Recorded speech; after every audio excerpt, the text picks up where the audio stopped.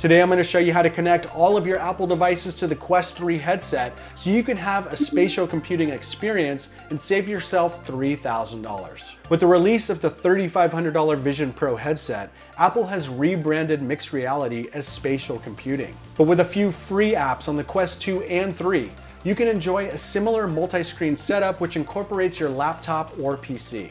Like and subscribe to CNET for more how-to videos. Let's start with Bluetooth devices. The Vision Pro uses hand tracking and gestures to control apps, as does the Quest 2 and 3. But let's face it, that will take some time to get used to, and 9 times out of 10, a good keyboard and mouse are the easiest ways to interface with our machines. First, I'll connect my Apple Magic Mouse and then my Magic Keyboard. To connect your Bluetooth mouse, go to Settings and select Devices, and then click Pair. So now I have a mouse and keyboard connected, and it's starting to feel pretty spatial. And finally, I'll connect my Apple AirPods and I'm good to go. The Quest headset will remember those devices in the future to easily connect again. The Quest headset has a built-in browser called the MetaQuest browser, which will allow you to open up to 3 windows and multiple tabs to get some real work done. So as you can see, you can multitask using the MetaQuest browser. Right now I'm working on my script in this window while watching a CNET video in this window, while surfing CNET.com in this window. Unfortunately, the Quest 3 and 2 only allow you to use one app at a time, but you can have multiple windows open on the Firefox browser, for example, or the MetaQuest browser. I could watch a video on how to play the drums while shopping for drums while having my drum kit visible right in front of me.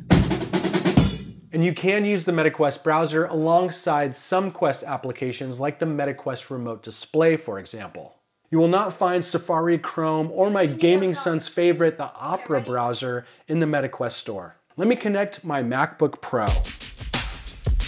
The Meta Store has a number of work productivity apps like Immersed or Meta Horizon Workrooms, which are totally free and will connect with your Apple laptop or Windows laptop, allowing you to utilize multiple screens and apps. The MetaQuest Remote Display is another good alternative for interfacing with your computer in a spatial environment. Here's how to set it up. Start the app in the headset and it will ask you to email a link to download the remote desktop application onto the laptop you want to connect with. Upon receiving the email, download the app and follow the instructions. Now that I've downloaded it onto my computer, when I start it up, it sees my computer and I just hit connect.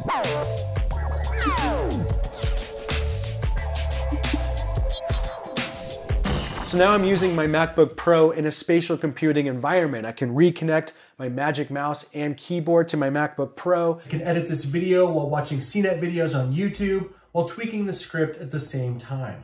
I can do everything that I do at work in this spatial environment. It looks pretty good, I like it. But you are limited in Remote Display to only view one screen at a time.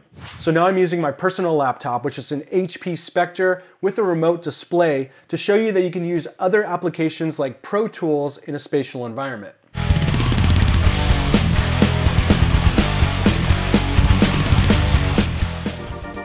Now let's try a more robust multi-screen app called Immersed, which also happens to be free and highly rated. Once the app loads, a virtual assistant will ask you to go to immersed.com and download the Immersed agent.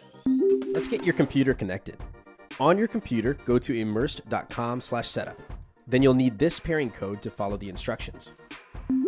Let's set up your keyboard. Great. You can now see a virtual version of your keyboard. Let's move on. So now I'm inside the Immersed app, and as you can see, I have multiple screens here. You can snap them together. It feels pretty spatial to me, but do I really want to spend hours with this thing on my face? And how long before I need to hardwire my headset so the battery doesn't die?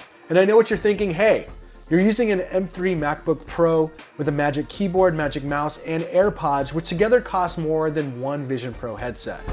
Well, this is my work laptop, by the way. I did not buy it, but that is a totally valid argument. This setup will work with most Apple or Windows computers and the MetaQuest 2, which is currently only $250. So $250 for the Quest 2 or $500 for the Quest 3, plus whatever Bluetooth peripherals you might already own, plus the free app. We're spatial computing for much less. Now let's do entertainment.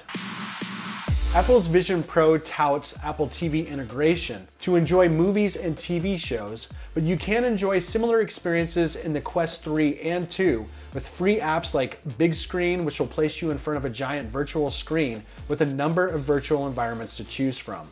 Bigscreen has apps for YouTube, Prime Video, and Disney built in, and you can even invite your friends to watch something with you. There are also options to mirror your computer's desktop so you can use the space as a virtual office. There are other native entertainment Quest apps as well, like Netflix, YouTube VR, and Vudu, just to name a few. And last but not least, you can enjoy a spatial video-like experience by simply uploading videos from your phone to Google Drive or Dropbox, and then downloading them onto the Quest headset to watch in multiple formats on a giant screen hovering in front of your eyes. These videos look great on this giant screen in front of my face. And you can resize the screen to be massive, and it almost feels like I'm there. It's not a spatial video format, but the video still looks sharp and stunning when played in the Quest 3. And I've not had the opportunity to try out the Vision Pro headset, so I can't at this time compare the difference. Well, that's how to enjoy a spatial computing experience for much less on the Quest 2 or 3. Is working in mixed reality or spatial computing something that you're really excited about? Tell us why you're excited or not in the comments, and like and subscribe to CNET for more how-to videos like this one. Thanks for watching.